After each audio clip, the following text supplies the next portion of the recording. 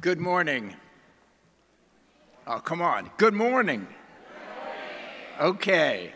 I have the wonderful task of welcoming you on behalf of the board and the staff of OIC to this so important meeting, and I had almost nothing to do with it. As most of you know, Newton Sannon has served this community and our organization for 21 years. I think that's next month or so, but started with only two people and a dream and a vision. And that vision was that, homelessness is not a problem of homelessness, it's a problem of our community.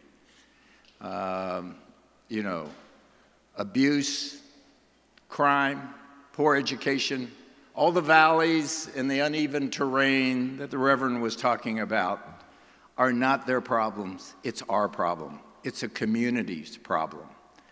And looking out and seeing all of you at this summit brings to mind exactly what the Reverend was saying, is the only way we're gonna beat this is together. And so on behalf of OIC, I wanna say thank you to all of you who've come here, who've been partners with OIC in our work. You've made such a difference to the 11,000 people that we took care of with your help, your assistance, your support.